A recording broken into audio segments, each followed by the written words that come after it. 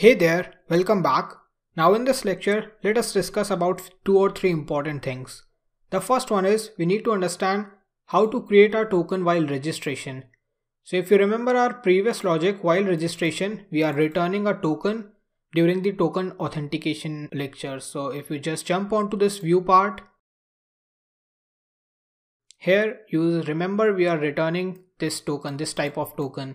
So we need to do something similar for our access token as well as refresh token.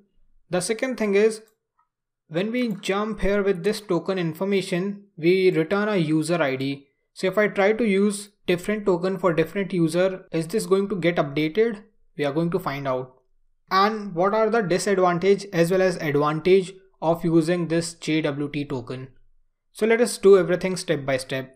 The first thing I'm going to do is just log in as a different user. So I'm going to use my other account, which is example1. I think this was the account we created. Yeah, example1. So I'm going to log in with example1. Send a request.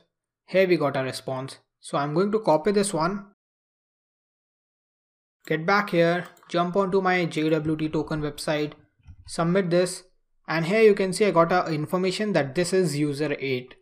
And if I open this one, you can see this is user 8. The ID is 8. So that means each token carries this information. If I jump back again, try to get information through refresh token. Now if you see here, you can see this is again user 8. So each token is unique for each user itself. This was something important which most of the students don't know about. The second thing is how to create token manually. Here if you remember, we are accessing this token and then sending this information in our dictionary, or I should say JSON response. What I am going to do is I am going to follow something similar. Let me jump back here, get onto the documentation part and minimize this one. Here you will see an option called creating tokens manually. Just click here and you can utilize this method to create access token manually. Let me copy this one. Now after registration, I'm going to send this information manually. So let me import this. We are going to import this from our package.tokens, then refresh token class. Now let me jump back here. I'm going to just comment this. And here I can call this class, which is refresh token. I need to just pass my user information and then I can send a return. So I can get this access information and send this in the form of data itself. Let me do that first.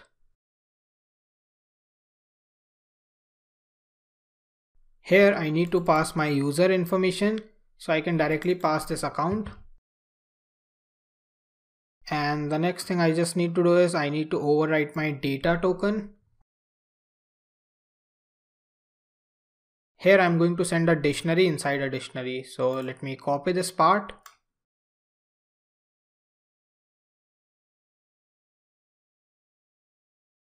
This looks fine. So this is the data dictionary. Inside this we have token as key and we are defining this. Either we can do one thing, I can just call this as refresh and send this information and create another variable called access and send this information. We can do anything, but let me try to do this first. So all I have to do is utilize my old registration link. The second thing is make sure you remove this models for now because we are not auto generating our token now. So if you remember in our models.py, we were creating this auto generation of token. I'm going to remove this for now. So I'm not going to import it. Now the next thing is let's jump onto our registration link. Here I'm going to utilize my link. Let me use account/register. And I need to send a post request, get into my body, and here I need to select the form data. Here we need to pass username. I'm going to call it as example7. Then I need to pass email.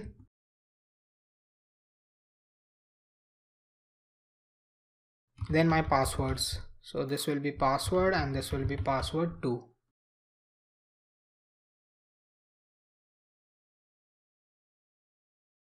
This looks fine. Let me send this request. We got an error. Yeah, definitely the most common error. Let me send a request. And if you don't remember, the error was that we are not including a slash as mentioned in the URL part. So make sure you don't forget this slash. Let me jump here, click on pretty, and here now we have access token as well as refresh token as response. I hope you got the idea how we are going to do that. So that's done for registration part. That means as soon as a user register, we are sending these access as well as refresh token. And also now if they log in, they are going to have access to this information as well. So this was the another important part which I really wanted to cover. Now the next part is the advantage as well as the disadvantage of JWT if I need to sum up. So the simple advantage is we are not dependent on database for every request. Once we have this information, we can carry it anywhere. Also we can customize their time if you want. This is simple. All you have to do is just get onto this settings part, and here you have access token lifetime and you can change the time. All you have to do is just follow this instruction. You need to import time delta, then you need to import these two settings. By default access token is 5 minutes. Change this according to your setting, and refresh token is 1 day. So most common setting the current website follows is access token can remain as 5 to 15 minutes and refresh token can go up to 14 days. So this is the common setting. Now this is something advantage to control information as well as not sending load to our database. But the biggest disadvantage is we are caching information and storing it here for next 5 minutes.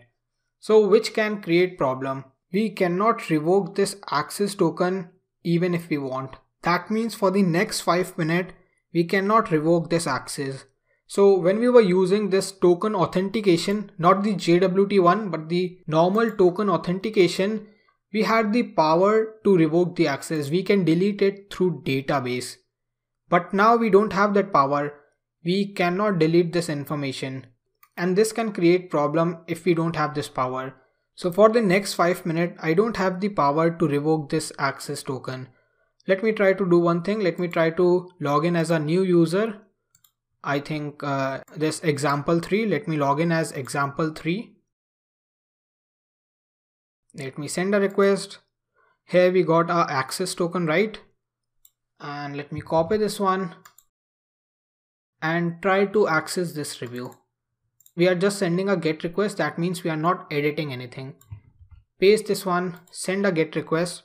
So we are able to access, and this GET request can only be sent by someone who is currently authenticated.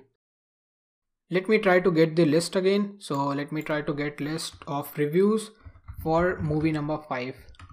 So if I send a request, you can see I'm able to access it. And if I jump here onto my views part, this review list can only be accessed by someone who is authenticated.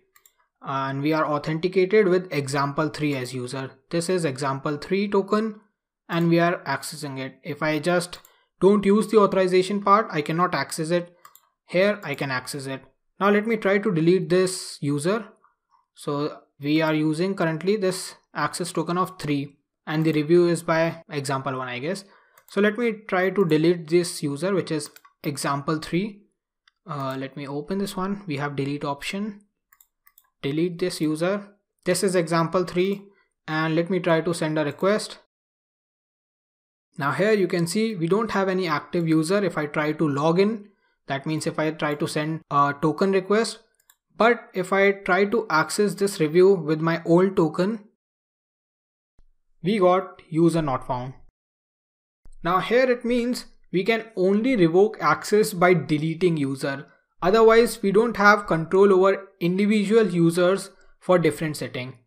And this cannot be controlled since tokens are not stored in database. I hope you got the point. So that's all for this lecture. These are the important things regarding JWT authentication. And if you need to log out, the front end guy can do that by deleting the information about access as well as refresh from your local storage of browser itself. So that can be done from front end if you are using Angular or any other framework. That's all for JWT authentication. It's a pretty important topic which is not covered by many courses, and most of the students are properly not aware about this. Now here I'm giving you a quick homework. The first thing you should do is just jump onto this documentation and try to edit these settings. So just simple setting, import this date and time in settings.py and update these two information. That's it. Try to play with Postman regarding your refresh token as well as access token. That's all for this lecture. Now I'm going to remove all these settings so we can continue where we left in the previous lecture.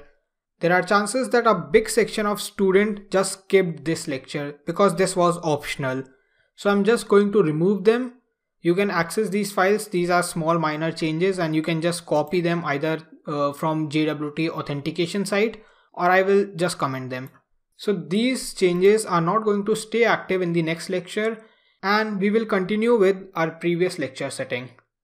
That's all. I hope this lecture was helpful. Thank you for following, and I see you guys in the next one.